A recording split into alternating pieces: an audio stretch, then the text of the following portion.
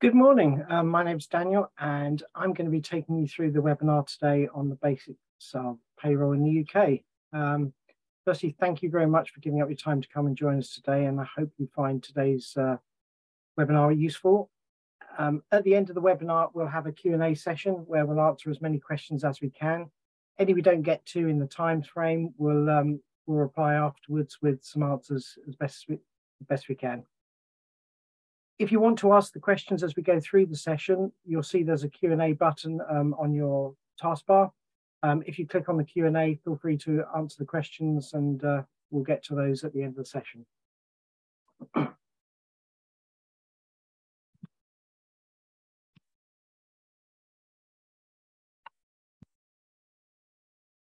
So the agenda of the things we're going to cover today is what is payroll legislation, and what's the legislation cover, and how does it affect payroll? How to set up and manage a payroll, and what records you need to keep in order to maintain your payroll, and also what payroll software can do and how it can help.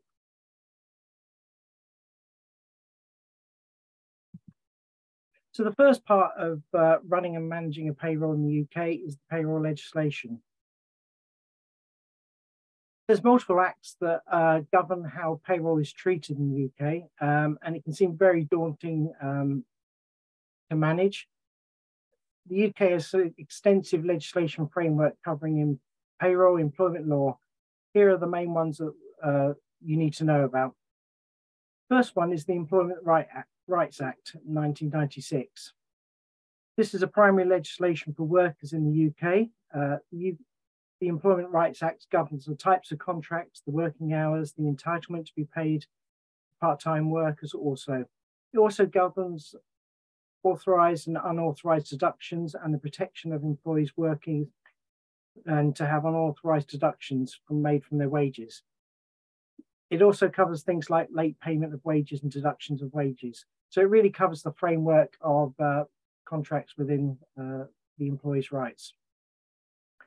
We also have the Minimum Wage Act, and this governs the minimum amount of money that you can pay an employee, and there's different rates depending on the ages of the employee that's covered. And it governs it above the school leaving age. And obviously the UK government website, gov.uk, has a whole load of information governing that, and you can go and research that information. But it's really critical that you make sure that you are covered by that, because there are penalties if you do not pay employees at the right rate of pay. The next two is the Part-Time Workers Prevention of Favourable Treatment Regulation 2000, Agency Working 2000. These laws provide the rights to part-time workers to ensure equal pay and fair treatment, and enshrines their rights not to be treated less favourable than full-time workers. Then we have the Income Tax, Earnings and Pensions Act and Income Tax Act 2007. This act governs the treatment of payroll tax in the UK, and tax for self-employed, and governed by tax system. Essentially, it really just governs the amount of tax, how tax is treated and how tax is deducted from employees' wages, and also and how tax is treated. We also have the National Insurance Act. This legislation provides a system of social security in the UK. National insurance contributions over a number of years give employees entitlement to state benefits from working for workers and their families. When the employee is paid above a certain level of contributions and are made both by the employee and employer, national insurance is paid alongside PAYE. As an employer, you will take it from the employee's wages before they get paid, and the amount paid will be shown on their payslip. Off-working rules, IR 35, used to be very exclusive to the public sector, but then was extended into the private sector. This covers defines whether an employee is a worker or a contractor, and you need to go through an assessment of all employees or all contractors to assign whether they're off working on IR32. If they are deemed to be a non-working payroll contractor, then you need to work out the right tax and national insurance and pay them through the payroll as such. We also have the Pension Act 2008. This act obliges employees to set up their contributions to a pension plan for their employees, enabling employees must be enrolled in a pension scheme within 3 months of employment. And it was really designed to make sure that all employees were signed up to a pension scheme and its The pension regulator's website has a whole host of information to determine whether employees are eligible or non-eligible, or whether they need to be signed up. And it also goes into these things about deferring and which pension providers you can choose to sign up.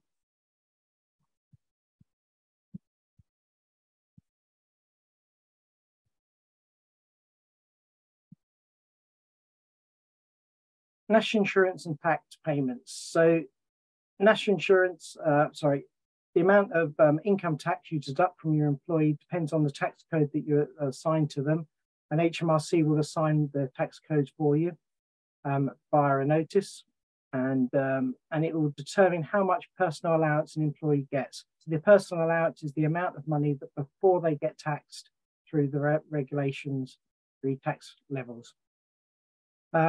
I would advise you to check the UK government website for up-to-date information on personal allowance, because it changes with every budget on the beginning of each tax year. Scotland actually has different bands of tax from the rest of the UK. And Wales also has the right to have different tax bands, but currently is the same as the UK. The amount of national insurance that you pay depends on the employee's status and how much they earn, very much like PAYE, and it's the employer's responsibility to calculate. Generally, workers pay Class 1 national insurance contributions, but these categories will be paid, but there are categories that will pay less. So for example, if an employee is above state pension age and still working, or they're below, then there's different rates, and that's determined by the national insurance letter. Employees pay a different rate of national insurance depending on the employee category letter as well. So national insurance, PAYE is just paid by the employee. National insurance is paid by the employee and employer.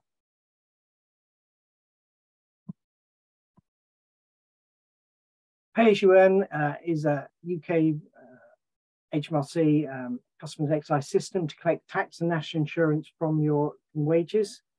An employee usually needs to pay PAYE as part of their payroll. If you need to register for PAYE, you do not need to register for PAYE if none of your employees are paid £123 or more in a week, expenses and benefits, or have another job or pension. Whether or not you need to register for PAYE, it's really important that you all keep accurate records of all payments made to employees. A PAYE reference number is different from a payroll number. So when we're looking at the difference you need to collect both of those. An employer's PAYE reference number is given to every business when they register with HMRC. It's a unique set of letters and numbers and needs to be displayed on things like payslips and forms, tax forms. Payroll number is a unique number given to the employee working at a specific company and helps identify them and store their records within the companies. Often payroll systems will automatically allocate this number for you. Even if you don't need to register with HMRC for PAYE, then you do need to make sure you still keep accurate records. So in this next section, we're going to go and talk through how to set up and manage a payroll. So here's a checklist of sort of things we recommend that you do if you're setting up a new company or taking on the responsibility of managing a payroll. So the first thing to do is tell HMRC and register as an employer. As well, one of the regulations is to obviously manage and provide a workplace pension. So you need to register with a pension provider for auto-enrollment. You need to choose a payroll software to report with HMRC. Your software must report online unless you're exempt, and that's mainly just small businesses. You need to collect and record all your records and keep them for a minimum of 3 years. You need to tell HMRC about your employees, give them information about your employees' work and tax codes. And if you don't have a P45, you can then use the HMRC's employee start checklist, which will then help you determine which tax code to start them on. Record pay, make deductions, and report to a HMRC on or before the first payment date. And then the other part is you need to pay HMRC and taxes after you've paid them. You need to record employees' salaries and wages in your payroll system. You must include everyone you pay, even if they earn less than £123 in a week.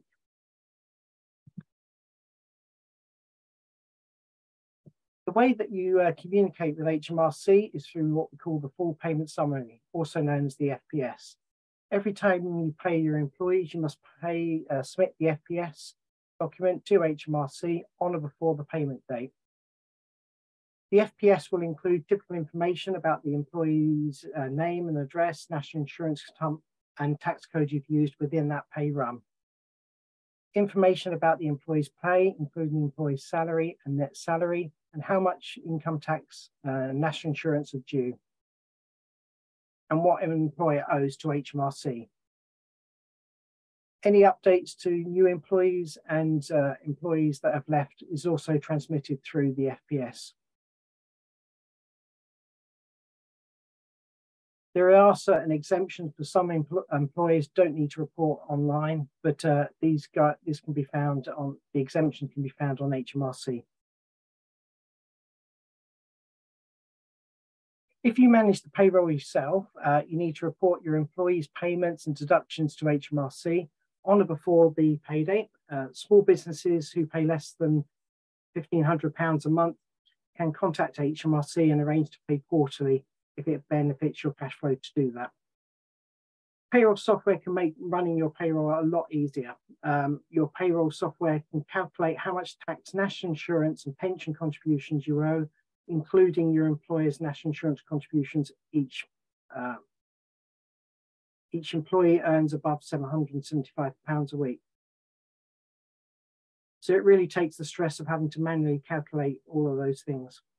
Your employer's software can submit the FPS and EPS to HMRC to notify them of payments that you've made to your employees and deductions you've made.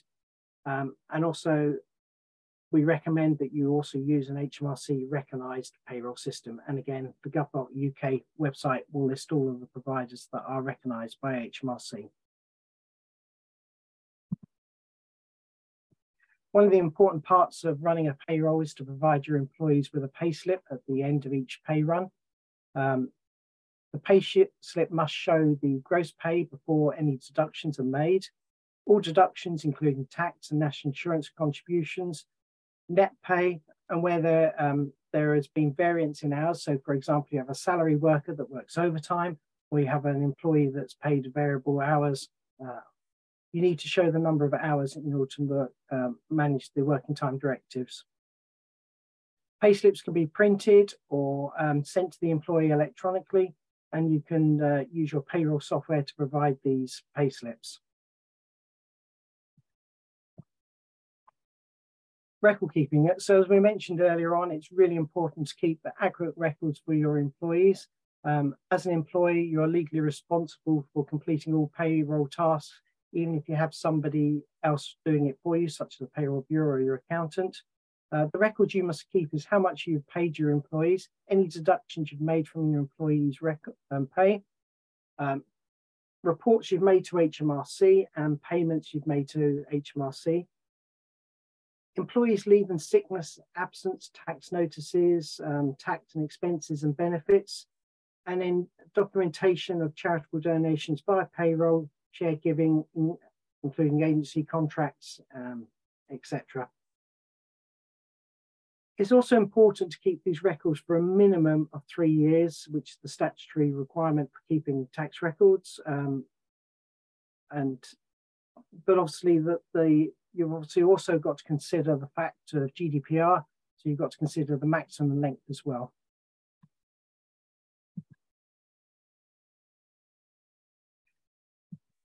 So what to record in your payroll system?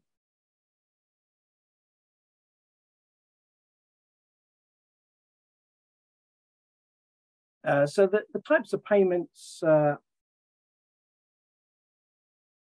you may also need to record in your payment system things like statutory sick pay, statutory pay for pensions, and parental pay. These records in your payroll software include the tax you've calculated and normal pay. There's also tips. So it may be if you're in the hospitality industry that you need to record the tips that you paid.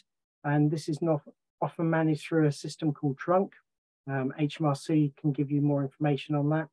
And it also may affect the employee's self-assessment and personal tax records. Expenses and benefit is another area that you may need to consider. So as an employee, you'll need to report expenses and benefits that you provide to your employee that haven't been directly paid to the employee. You may need to pay tax and national insurance on these, and these are managed through either payrolling of benefits or through the P11D, which is the annual report. Expenses and benefits like uniforms and company cars are all reported separately, and this is done through an annual return. The UK government has guidelines on expenses and benefits and what you should report in your software as normal pay. Your employing software will calculate your deductions for you, such as tax and national insurance that need to be taken from the employee's gross salary. And this will be in accordance with the employee's tax code and national insurance category. Other deductions you may see through the payroll are things like student loans, repayments, pension contributions, payroll giving donations, child maintenance payments, and court orders.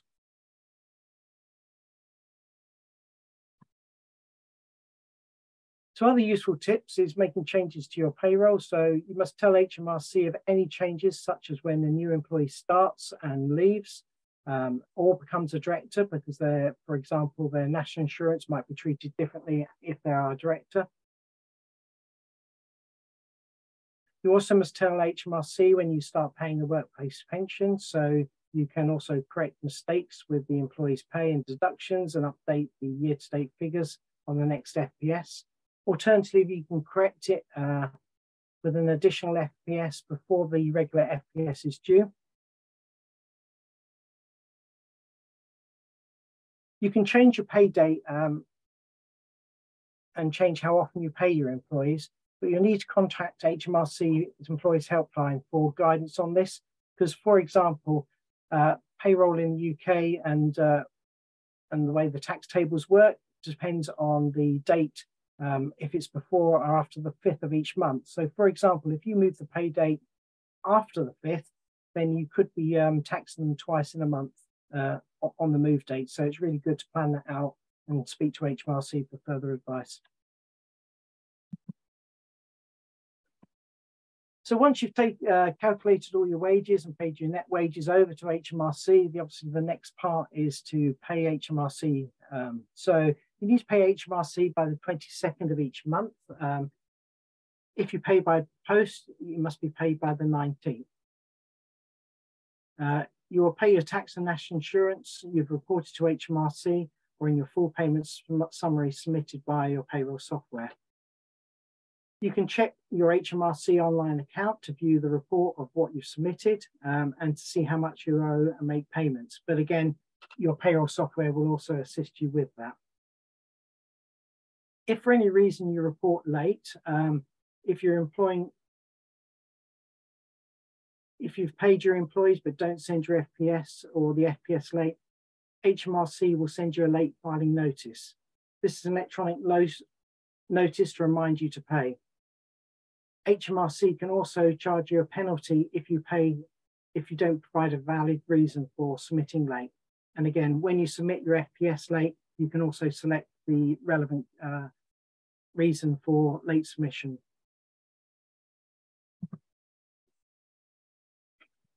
So with everything that's happened recently, Brexit seems a long way away, but Brexit did have a big impact on payroll within the UK. The UK now has the power to make changes to employment law coming from Europe, including the Working Time Directive. Workers' rights enshrined in the Working Time Directive remain as follows. Workers are restricted to working for no more than 48 hours per week.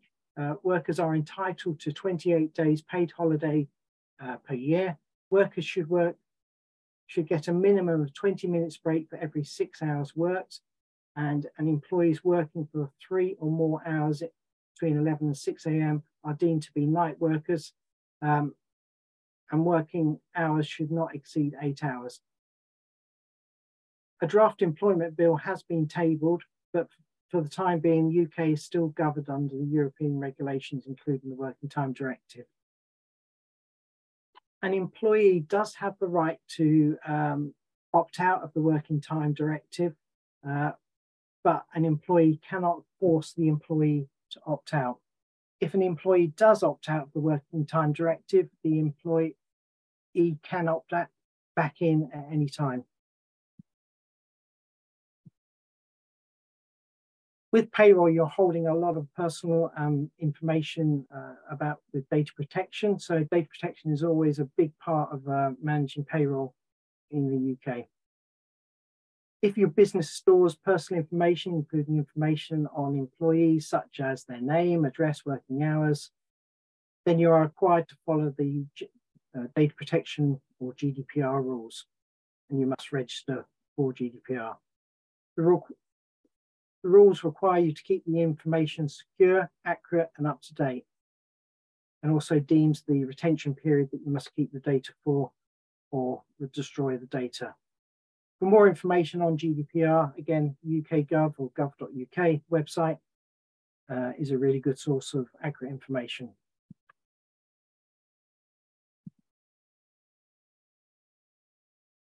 As I mentioned previously, payroll software can make managing your payroll easier. Payroll software is an on-premise or cloud-based solution that manages and maintains and automates the payroll to employees. This can help you stay compliant and streamline your payroll operations. Automated payrolls can instantly calculate contributions, deducts, track time, attendance, generate accurate data, and take care of the workforce planning within a centralized place. And make sure you stay compliant.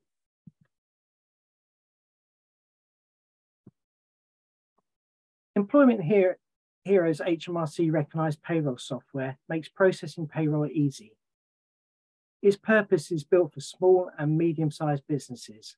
Our platform uses automation to make every part of running payroll simple and our helpful tools help you manage parts of your payroll process. Some benefits include saying goodbye to admin. So within our payroll software, we have automation built in to create the pay runs, import timesheets, apply leave requests, and publish pay slips, along with a lot more. If you need to manage the resources of your employees, then our rotating and management time attendance solution can help budget and allocate staff shifts on shift skill requirements, enable shift swapping and shift bidding, so you can get people to bid in for shifts and get the resources you need at the time you need them, and automate timesheets and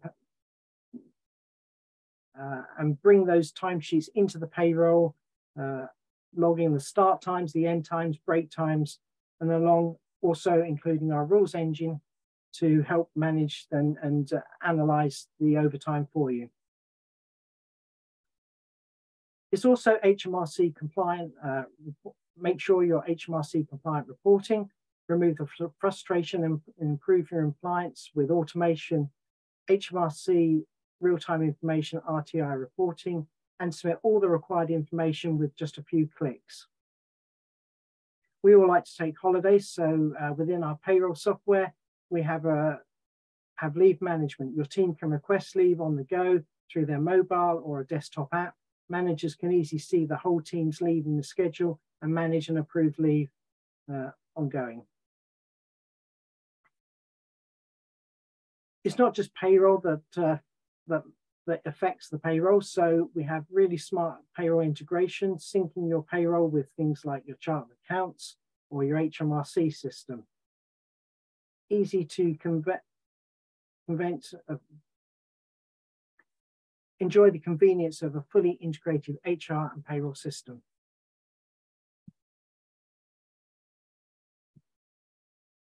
Now, payroll may sound very daunting to you, so there is also the option of managed payrolls, but payroll v in-house payroll is ultimately up to you whether you choose to use an external payroll provider such as an accountant or a payroll bureau, or bring your payroll in-house and manage it in-house.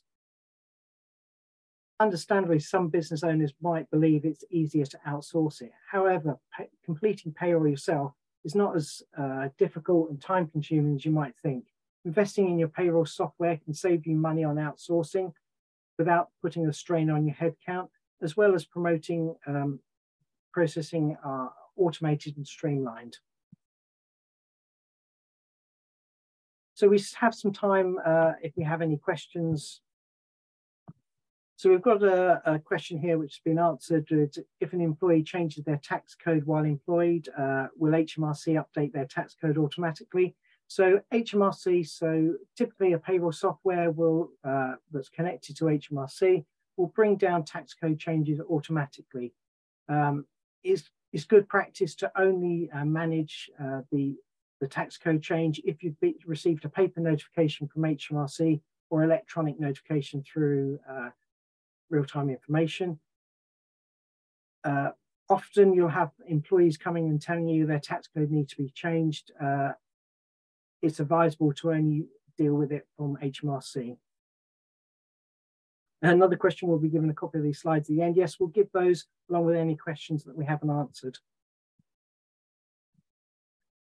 So how often do tax codes change and under which circumstances? So tax codes can change on a personal level. So an employee's tax code can change. For example, if they start having a company car, that can have an effect. So any benefits can affect their tax code. Or if they take on married person's allowance, and that can increase their tax code. For example, if you're working from home, you might claim the allowance for working from home, and that again can increase your tax code. The personal allowance changes generally every year unless there's an emergency budget, and that tax code change will affect the tax code that's applied to an employee.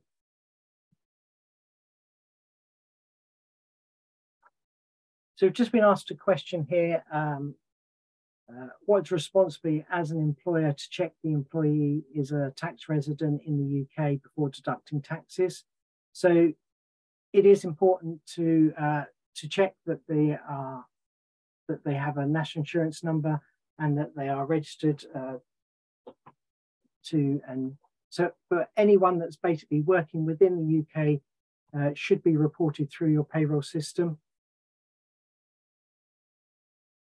There is a period which, if somebody comes across and works with you, that they can work in the UK depending on their visas without having to be included in the payroll. But all the information is available on the HMRC website. Got a question here about what's the best HR and payroll software currently integrated. I think we would. Well, I'm biased, but I would say that ours is very good at integration. But again, there's lots of things to look at within that and consider. But generally, having an HR and payroll system that is fully integrated together will save a lot of time and effort, and ensure that the information that you're paying within the payroll system is accurate. So we just had another question about does payroll manage holidays and overtime, commission, etc. So yes, generally payroll systems can manage your holidays within the systems. So for example, ours will manage that. You can create a holiday setup within the system, and also the accrual basis that you need, and manage that for you. And also, for example, you might have leave templates within your payroll system, which will allow you to group employees that have different holiday circumstances. For example, part-time or variable worker hours will be treated differently for holiday than full-time employees. And then that will manage the payments of holidays that are needed if they're payments carried over holidays. Overtime systems can generally be managed. Overtime can be managed within payroll as well. So you can set up rules within payroll that will manage the payroll and have different pay types to calculate based on time and a half. But it depends on the complexity of the payroll, whether it will be how easy it is to manage that within the system.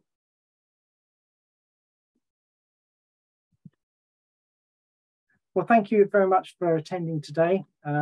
It's been a pleasure to have you with us for the last half an hour. Thank you very much. After this session, we will be sending the slides and the recording out to everybody, along with any questions that we haven't answered today. Thank you very much.